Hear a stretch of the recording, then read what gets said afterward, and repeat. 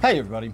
I've had a few questions about my water system recently, and so tonight we're just going to go over the whole thing, how it works, how I remove my nitrate from my groundwater, and why I refer to it as a water system rather than a water softener, and so on and so forth.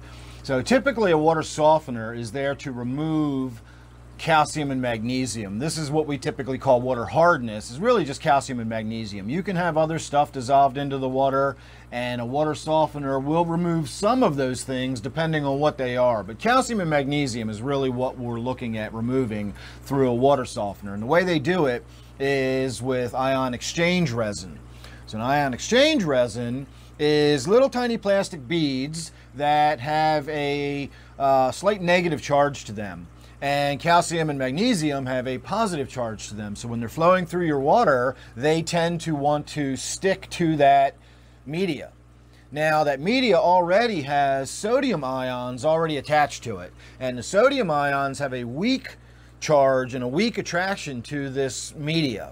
And when the calcium and the magnesium come in, they've got a much stronger attraction. And so they knock sodium ions off and they attach to the resin. So the sodium ions get sent on down the line in your drinking water or down the, through your softened water, and the calcium and the magnesium get held back in this resin and get trapped in this resin. So when it comes time to clean the resin or backwash and recharge the resin and get it all good and sodiumed up again, we backwash the system with brine solution. Basically it's just salty water. It's water that's completely saturated with salt. You can't hold any more salt in the water.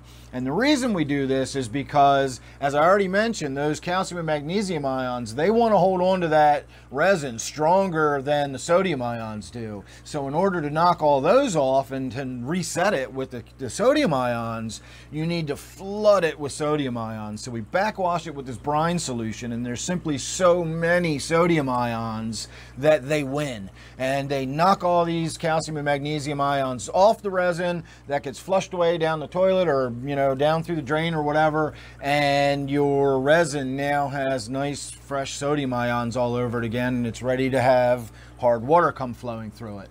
So in my case, I don't actually have hard water. I have soft water that's fairly acidic, and I simply don't want acidic water flowing through my pipes and appliances and so on and so forth. So what my system does is neutralize the water, and in order to do that, it first hardens the water. So I actually have soft acidic water coming in, and it goes into a canister that is filled with calcium and magnesium carbonate.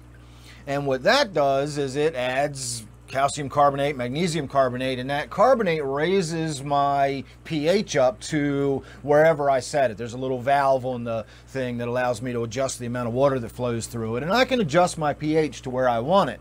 So once I've got the pH set where I want it, I've now added calcium and magnesium to the water in the process of getting those carbonates in my water. So that's when it goes into my ion exchange resin and softens the water. I'm simply removing the calcium and the magnesium that I added to the water already.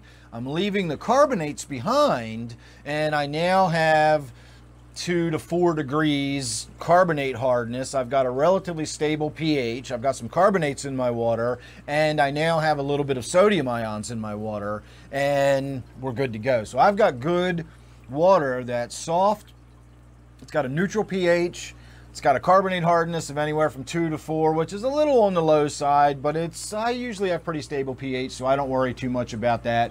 And as far as the nitrate goes, my nitrate is removed in the same way the calcium and magnesium is, except there's a slight difference. I don't exactly understand how the nitrate is removed, because the nitrate has a negative charge to it, and as it goes through the system, it still gets removed with an ion exchange resin, but the ion exchange resin is specific for nitrate. It's not positive to negative charge. It doesn't work that way. It's got something to do with the chloride in the sodium chloride when you do the backwash or something. Again, I don't know exactly how it works with the nitrate, but it's the same basic principle. It's an ion exchange resin, and the sodium is what gets knocked off and into my water system, and the nitrate gets trapped and kept behind the same way the calcium and the magnesium do, and it gets rinsed out with the backwash, and basically the nitrate gets treated the exact same way the water hardness does and gets trapped in this ion exchange resin.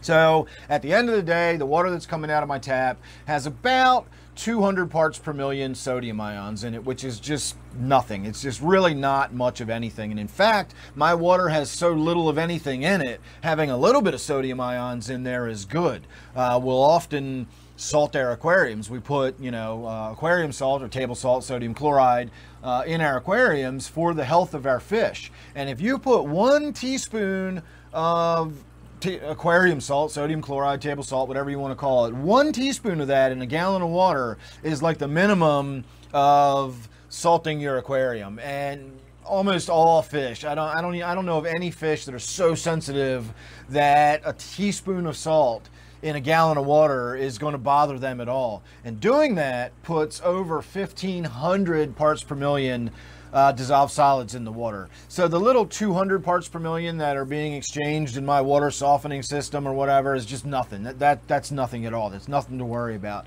There's a lot of people out there that say you can't use softened water in your aquarium.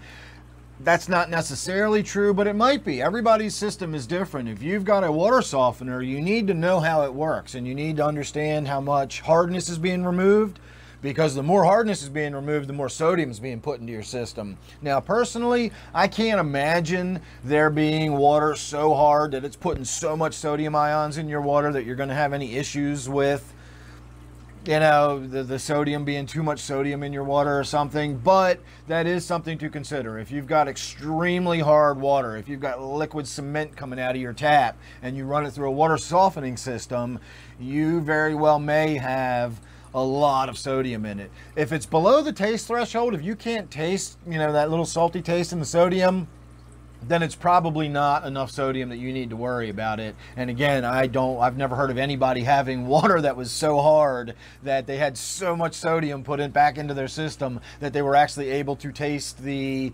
saltiness in their water. So if that's the case, if you've ever been in that situation or whatever, let me know. I'd be interested to hear your comments down below. But I hope that cleared it up. I hope I didn't oversimplify it or overcomplicate it or whatever, but any questions, let me know. I'll be glad to get back to you if I can. So thanks for watching that one. Make sure you're subscribed, and I'll see you real soon in the next one.